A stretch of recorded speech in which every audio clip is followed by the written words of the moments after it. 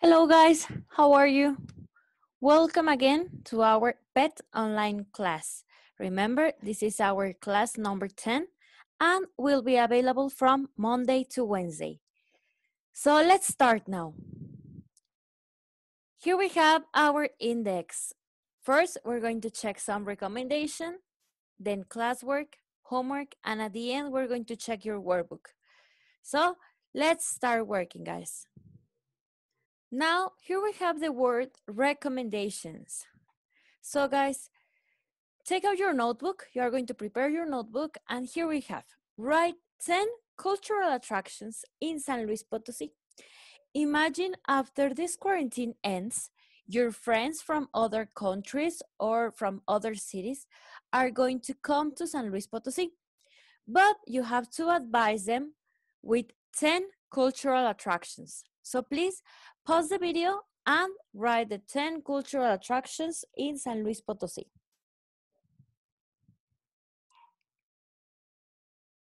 Well, guys, I hope you're finished. Now, take out your student book on page 114 and 115. Ready? So here we have. Now, guys, I have a question for you. Whose recommendations do you trust the most? For example, if you're going to a restaurant, if you're going to the cinema, if you're going to a place, whose recommendations do you trust the most? Your friends? Your family recommendations? Or recommendations from experts? Choose one and write it in exercise number 1 in your book. Ready?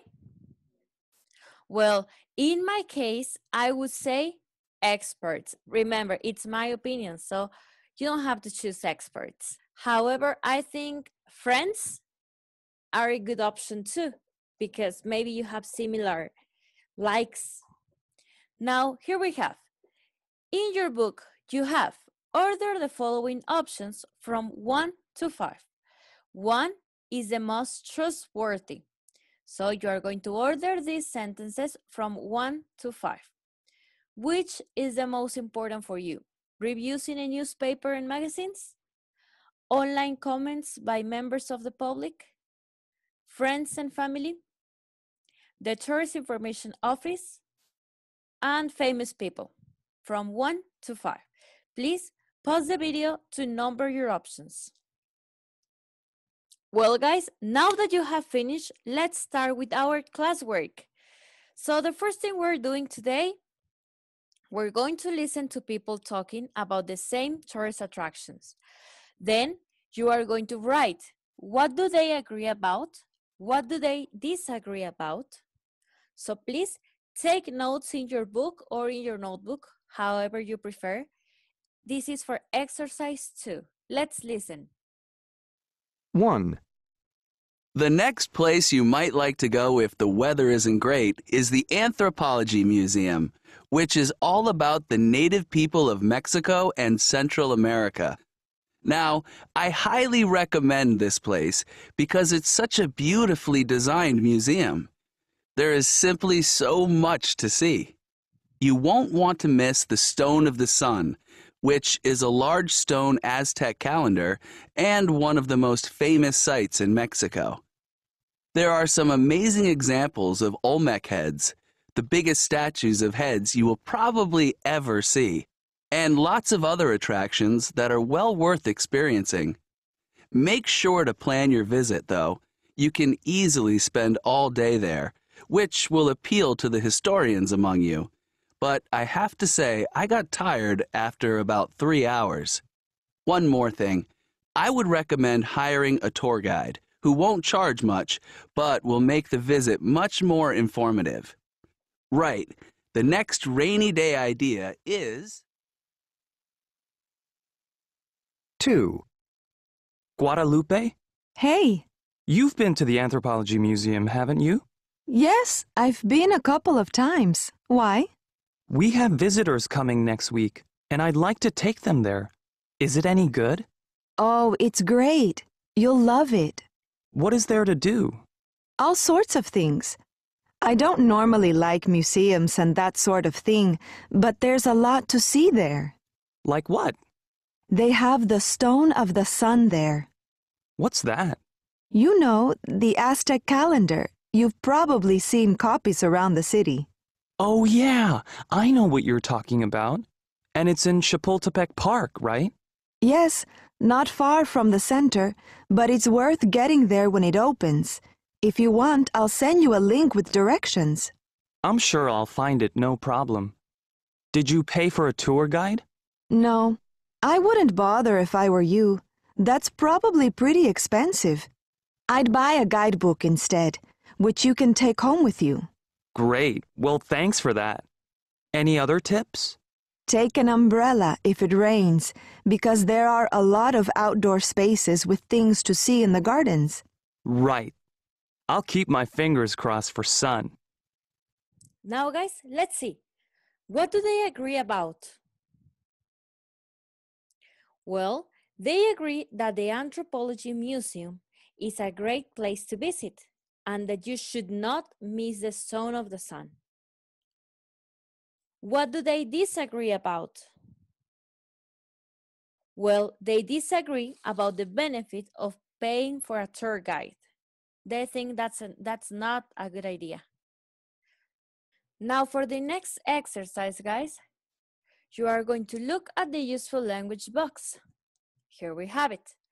In this box, we have useful language to ask for recommendations, to make recommendations, and to show reservation. So you are going to read the expressions and you are going to underline with blue the ones that are said by friends, with green the ones that are said by TV presenters, and with pink the ones that can be said by both of them. So please pause the video and underline the phrases or the expressions with the different colors. So let's check. First, we're going to check the ones in blue, the ones that are said by friends. If you don't have colors there, you can just write the letter. Here we have. Is it any good? You have to go. I'll send you the link. It was okay. All right, I suppose. I wouldn't bother if I were you. I didn't think it was great. Now we have the ones for TV presenter. We have, you won't want to miss this.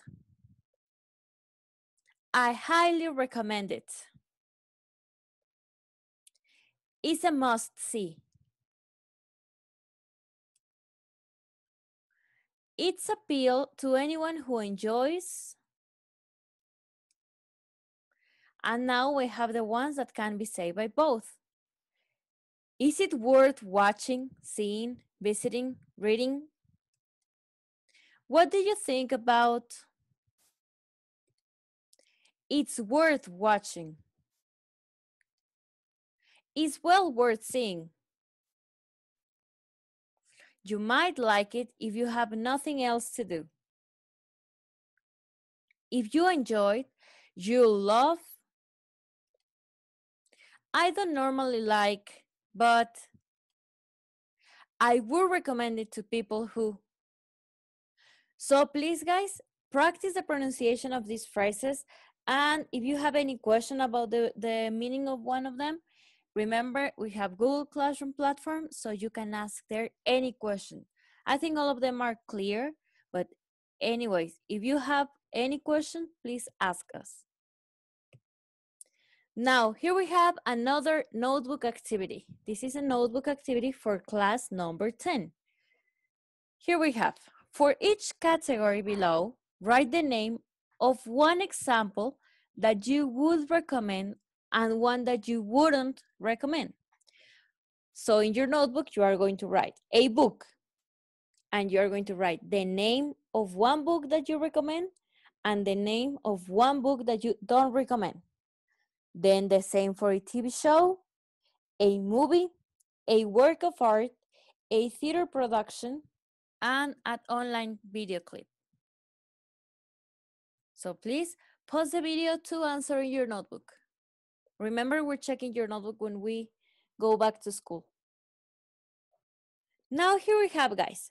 We're going to read an email. You have it on page 153 from Macarena, who lives in Valparaiso in Chile. What things does she recommend to her friend Aki about her city? Well, first, we're going to check the structure. We have, look at the writing tips on page 151 about beginning and ending informal emails. This is an informal email because it's from one person to a friend, so it's informal. We start with our greeting, as always. Now we have, in the first paragraph, respond to any recent communication you have received from the person you are writing to. And we have the expression, thanks for your postcard. Next one. Order your main points about the place logically. Include at least 3 or 4 pieces of information. Here we have 2 paragraphs with the information. Then, use connectors to join ideas. Guys, by this time that you are in PET, you should know use connectors. So use as much connectors as you can. So use as many connectors as you can. Use the last paragraph to look ahead to future communication. Write back soon or a meeting. So you say goodbye, being a nice person. And at the end, of course, we have best wishes, Macarena. Now let's read the email together. When we're reading the email, I want you to underline what Macarena recommends. Here we go. Hi, Aki. Thanks for your postcard. What a surprise! I never get postcards. Nara looks like a fun city, and it was great hearing your news. I'm glad everything is going well for you. I'm sorry this isn't a postcard, but you wanted me to tell you about Valparaiso, and I can tell you more in an email. I guess what the city is most famous for is a museum dedicated to Pablo Neruda, who was a famous Chilean poet. The museum is okay, but unless you are a poetry fan, I wouldn't bother paying to go in. The views over the city are fantastic, though, and free. What I really love about the city is location. It's so mountainous and next to the ocean, so I'd recommend spending a lot of time just exploring. I love taking the ascensores, which are like very small trains on the steep hills. It's also well known for the paintings that decorate the streets and buildings. There's color everywhere. And finally, you can't come to Valparaiso without spending a day on the beach. Our fishing harbor, La Caleta Portales, is a wonderful place to relax, but also to watch the fishermen and market traders. Anyway, I hope you get to visit me here one day so you can see it for yourself. Even better, though, would be if I could come and see you in Japan. Best wishes, Macarena. Now, guys, that we have just finished reading the email, please pause the video and check your answers. Underline the recommendation that Macarena mentions. So let's check. She recommends the views of the city from Pablo Neruda Museum, but not the museum itself, unless you're a poetry fan. Here we have it. She recommends exploring the city and its colorful street art. Here we have it. She recommends taking the ascensores. Here we have it. She recommends the beach. Here we have it. And at the end, she recommends harbor at the Caleta Portales. Okay, guys, now you have read the text, the little email. We are going to move on to exercise 9. It says, relative clauses are a good way of adding extra information. Read the email on page 153 again. Where could these relative clauses go in the email? So, as you know, relative clauses are just extra information, so the email is not incomplete per se, but you can add more than it's already there. So, let's read the sentences and then you're gonna fit it in the text. 1. Which is why I think artists love the place so much. 2. Which is where I'm going later with some friends. 3. Which I got this morning. 4. Which I'm not. So, how do you know where does it go? Well, I recommend you know what you're talking about, right? Which is why it's talking about a reason, right? Which is where it's talking about a place. I got this morning, what did he get? What is something you get? You don't get a place, for example. You don't get an emotion. You get like a thing. And finally it says, which I am not. So it's describing a characteristic of some people and he's saying he's not that. So based on those clues, I want you to mark in the text 1 through 4, where does it fit within the text, okay? I'll leave you a little bit of time and then we will check.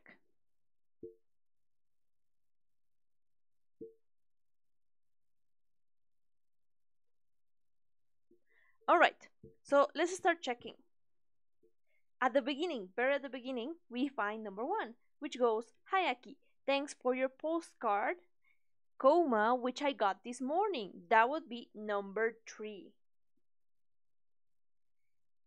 In the next little sentence I marked, we have 2. 2 of the sentences marked in here. 1.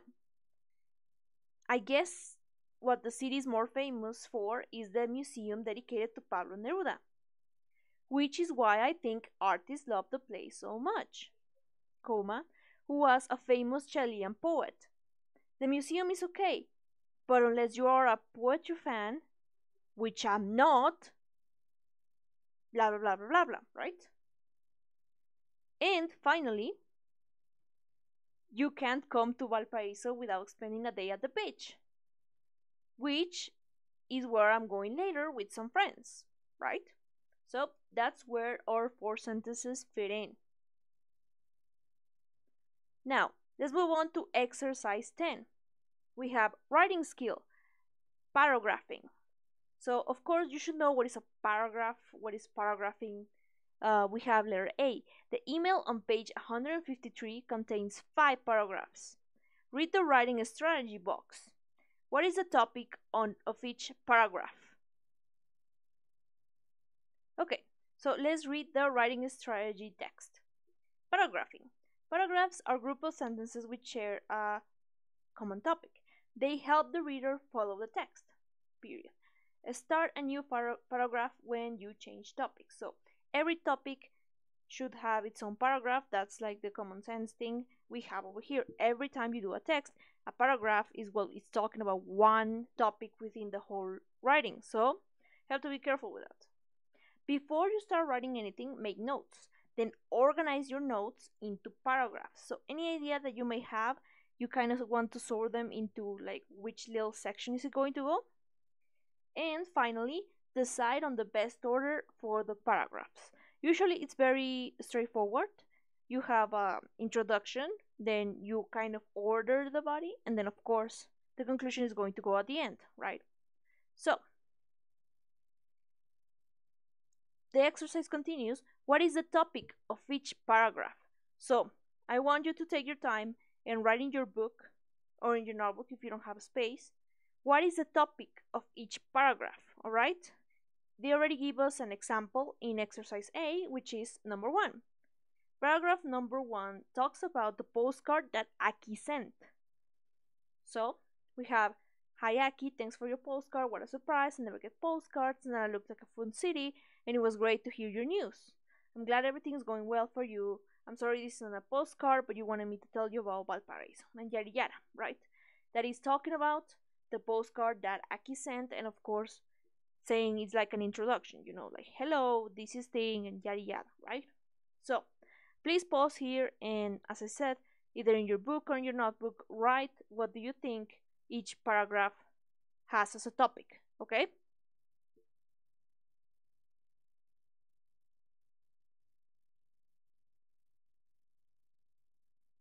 Okay, let's start checking this together. Paragraph 2. I guess what the city is more famous for is the museum dedicated to Pablo Neruda. What is the topic? Of course, talking about the museum, right? The museum the city is famous for. Next, we have what I really love about the city is its location. It's a mountainous and the ocean, yada yada. So, of course, paragraph 3 talks about the things you can do and see when you explore the city, right? And finally, you can come to Valparaiso without spending a day at the beach or fishing harbor, blah blah blah. So, paragraph 4 is about the beach and the harbor, of course. As usual, the number 5 is talking about meeting in the future, kind of a conclusion. I hope you visit me here. Would I be able to go and visit you? Best wishes, right? Yada yada, right? So, paragraph 1 and 5 are both the introductions and the conclusions, and the body is 2, 3, and 4, as you can see. Yes. So, based on this is very important for you to notice paragraphs and ordering all your ideas, because that's what we're going to be doing for your writing. Write an email to a friend describing San Luis Potosí. Include the usual sites and the cultural attractions. Use your notes from the beginning of the class. Now, if you remember, you did this little activity in your notebook at the beginning of the class, right? That's gonna come in handy. Now, what I want you to do is choose 2 to 3 places from your notes. From those 10 things, you're gonna try to choose the 2 or the 3 that you think are most interesting or the best. Yes. And using 4 or 5 paragraphs, you are going to write an email to a friend, right? One as an introduction, hi, how are you going? How are you doing? I hope you're fine. I have heard about you. You wanted to hear about my city, yada yada. Then one per place, one per thing that you want to talk about. Let's say the first one is the Labyrinth Museum. Well, this is the Labyrinth Museum. It's like this and that and yada yada. Then another paragraph for another place, and another paragraph for another place. Depends on how many places do you choose. If you choose 2, then it's 2 paragraphs. If you choose 3, then it's 3 paragraphs. And of course, one as conclusion. You have to say bye. I hope you like my letter. I hope to hear from you soon. Yada yada, right? We know we have some introduction phrases and conclusion phrases in your book at some point. So that will be helpful. Remember, it's an informal email. Now, if the previous email was a bit more formal, this one is informal. Yes, it's for your friend. Remember, you do not say, "Oh, my dearest friend." You say hi. You can be casual. You can use slang. You can use a lot of things just in the sake of informalness. Okay. As usual, this is going to be a platform thing, so it has to be in a docx or doc format with an Arial or Calibri size 12 font and interline space number 1. That's just so all of them kind of look the same and you don't have any wacky things. Minimum 150 words, max 300 words. No, guys, you don't have to make it 300 words. I say max 300 words because I don't want to read more than 300 words. I swear. Yes. Ideally, if you do 4 or 3 or 5 paragraphs, every paragraph that you do, it's like 50 words. So you should have like 250, maybe. If you do 4, you can have 200. But like the bare minimum is 150, right?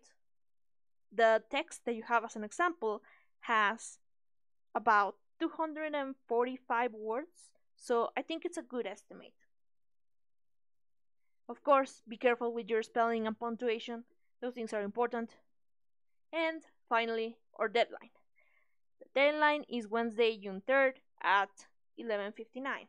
That's AM, of course, not PM. Not PM, not AM, sorry. So midnight. The moment it turns to Thursday, no more things.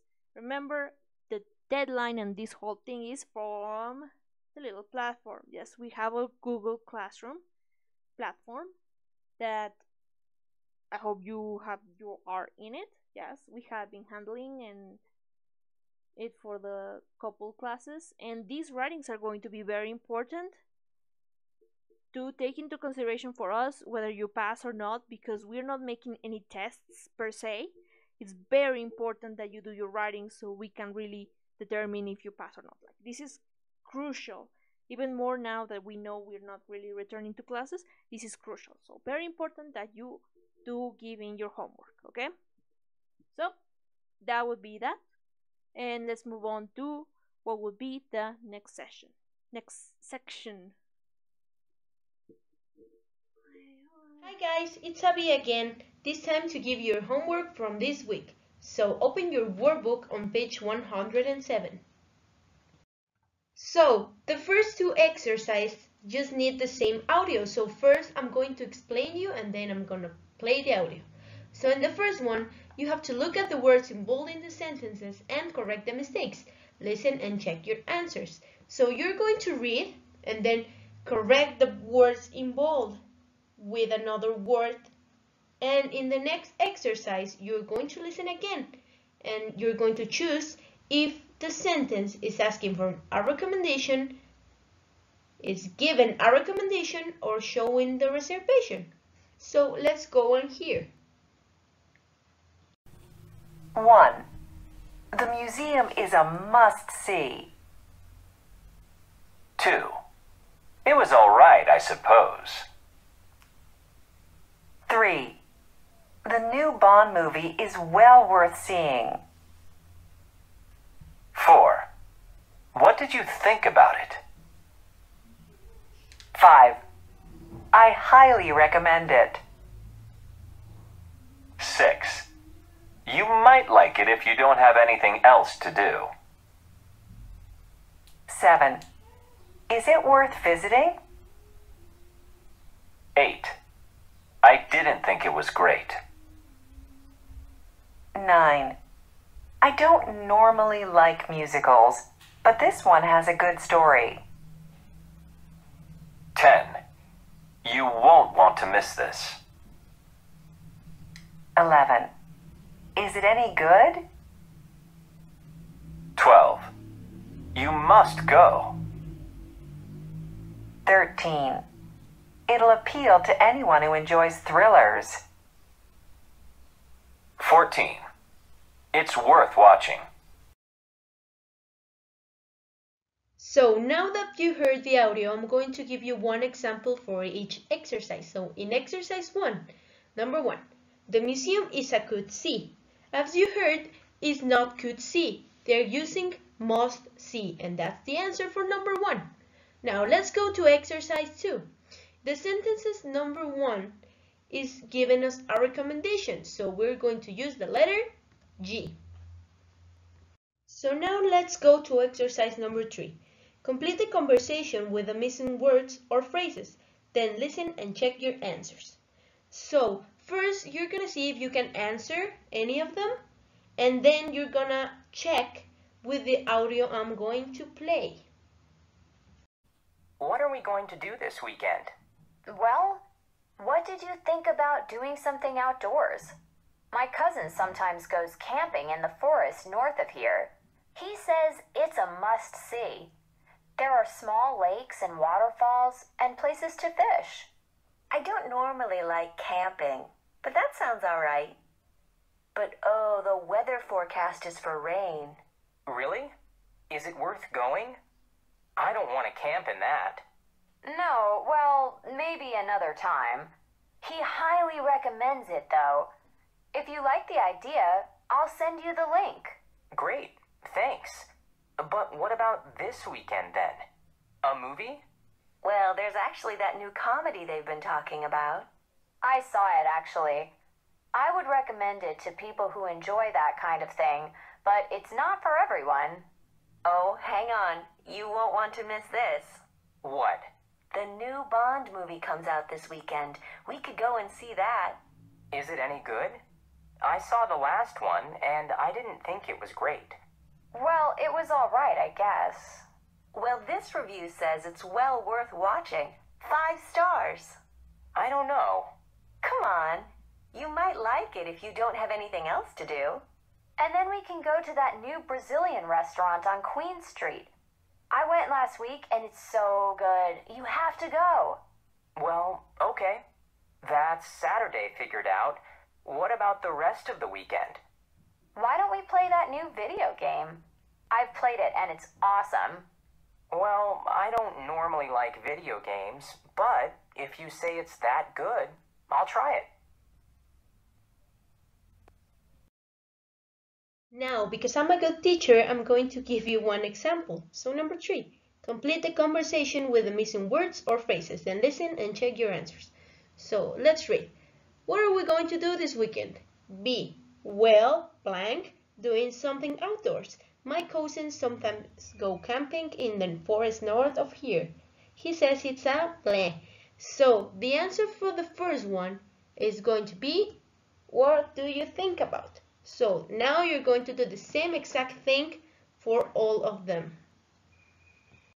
Now, for exercise number 5, you're going to read the speaking test task below and make notes about how would you speak alone about the topic. Then listen to the same answer and compare your ideas. Now, with these prompts that are here, you can use your notebook if in the book there's no enough space. You're going to write some notes about how you're going to speak about this topic by yourself with no help. And then you're going to compare your ideas with the next audio. So my favorite place to go and relax is definitely the beach. I find the waves and looking at the sea very relaxing. In the summer, it's well worth spending the day there with friends. I highly recommend having a barbecue. And you have to take some music to create a fun vacation feeling. We go swimming, play games on the beach, and stay there in the evening chatting and laughing. In the winter, I also think the beach is a must-see, but for different reasons. The waves are bigger, it's colder, and the wind is stronger, but it's worth going to get some fresh air and think about things. The sunsets in the winter are wonderful too. I think the beach appeals to anyone who needs to relax. You can watch the waves for hours. I'd recommend it to anyone who likes being outdoors. If you enjoy time to yourself or time with friends, you'll love spending time by the water. However, I wouldn't bother if you're someone who likes to be energetic and keep moving. It's a good spot for some sports in the summer, but the best thing is just watching the sea, the birds, and the sky. Now, in the next page, you're going to use exercise 6. Choose the correct option to complete the sentences. This one is pretty easy. You're just gonna choose, and that's it. Let's go to the next one. So, in exercise number 7, it says, put the paragraphs in the correct order, 1 through 6, to complete the email. So, we have letters A, B, C, D, E, and F, and you're gonna put it in order by reading what does the letter says and saying, okay, so this one goes here and this one here until you finish the 6 numbers that you have. Number 8, read Hero's email again and match the 2 parts of the sentences. 2 sentences endings are not needed. So we have numbers 1 through 6 and letter A's through H. So in these ones we're going to match the number with the letter. So choosing one number with the correct ending. You're not gonna use 2 sentences, so be careful about your answers. And now, last but not least important, number 9. Read the passage and then listen to the lecture. Summarize the points made in the lecture, making sure to explain how they oppose specific points made in the written passage. So I'm going to play an audio, and with that audio, you're going to summarize the important points that they say, and then you're going to use those points to explain how they opposed with the points that are here in your book in the reading passage. So let's hear the audio. While the radio may have suffered a decline some decades ago, it has enjoyed a renewed popularity in more recent years. The radio is an excellent example of successfully adapting to changing times. Instead of being killed off by new technologies, it has found ways of working with them. For example, digital radio, DAB, is now used in over 40 countries worldwide. Launched in the 1990s, some satellite radio stations teamed up with major celebrities and have enjoyed tremendous popularity in the US in particular. Secondly, choice is a wonderful thing. Thousands of online radio stations mean that people all over the world can find and listen to exactly the kind of broadcasting that suits them. And an interesting thing has started to happen. We are actually seeing a return to traditional radio at the moment. Music lovers are going back to stations where they can enjoy a sense of community because of a shared interest. In fact, when plans were announced some years ago to close down the BBC channel 6 Music, the public complained so much that the plan was dropped. But radio stations are more than ways to play music. With the surprising popularity of podcasts over the past 10 years or so, radio has found a new energy. To be clear, podcasts don't strictly need radio stations. A podcast is simply an audio show that can be created and distributed by anyone. But radio stations have identified a winning opportunity to offer their own programs as podcasts, which listeners can access and play at their own convenience. Like This American Life, a weekly program broadcast on National Public Radio in the US to over 2 million listeners every week, and then downloaded by close to 2.5 million more people and listened to as a podcast for free. Suddenly, radio is exciting again. While the radio... And that's all for today, guys. So remember to do your homework and see you the next time. Hello guys, I'm Monse and today we're going to review your homework of last week, pages 104 and 105, workbook. So the first exercise is listening, exercise 11, and the instruction is: listen to a tour guide in Paris, France, and match the statements with the photos A, B, or C. So, number 1, letter B. Number 2, the answer is letter A. Number 3, C. 4, A. 5, B. 6, C. 7, A. And number 8, letter B. Exercise 12. Listen to the talk. What is the speaker's proposed? The answer is letter C, to give a detailed description. Exercise 13. Listen again. Match the adjectives with the nouns. Number 1, chilly, with letter D, air. Number 2, ghoulish looking, with letter I, skull. Number 3, creep, with letter D, creepy, with letter D, toenails. Number 4, infamous, with letter J, guillotine. Number 5, famous, with letter E, buildings. Number 6, artistic, with letter B, patterns. And number 7, threatening, with letter A, door. Number 8, spiral, with letter H, staircase. Number 9, frightening, with letter C, welcome. Number 10, spooky, with letter F, gallery. Exercise 14, listen again and choose the correct answers to the questions. So, number 1, what place is being described? Letter C, the catacombs. Number 2, how does it feel down there? Letter A, cool. Number 3, where did all the bones come from? Letter B, the cemeteries. Number 4. In what year were the bones moved to the tunnels? Letter A, 1786. Number 5. Who ordered the bones to be arranged into artistic patterns? Letter A, Napoleon I. Number 6. What language is the same in? Letter C, French. Number 7. What kinds of bones are described as smiling? Letter B, skulls. And number 8. What do people sometimes try to steal? Letter C, bones. Exercise 15 and 16. Okay, so first 15. Choose the correct relative pronouns to complete the sentences. Choose dash where a relative pronoun is not needed.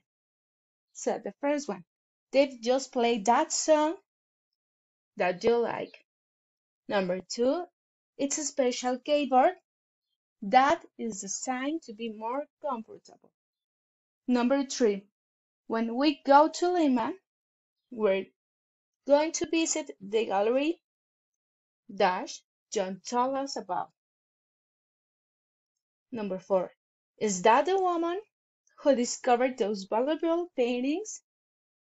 Number 6, it was a surprise to see a museum with further digital images. Number 6, the paintings that the museum owns are not for sale. Number 7, my favorite poster is of a painting that I saw at the Metropolitan Museum in New York. Number 8, she's the artist who is going to teach a class here next month. Guys, remember, we use which for animals, objects, and ideas. We use who for people and that for animals, objects, ideas, and people. Exercise 16. Read the sentences. Are the relative pronouns necessary or unnecessary? Write N for necessary or U for unnecessary. Number 1. The musicians that opened the concert had been playing together for 5 years. That is necessary. Number 2. The drummer uses a kit which her father bought her for her 16th birthday, which is unnecessary. Number 3. The singer who writes songs for the band is also a poet, who is necessary. Number 4. Together, they make musicians. Together they make music that speaks to young people around the world. That is necessary. Number 5. The song that we just heard is one of the most popular ones. That is letter EU. So is unnecessary. Number 6.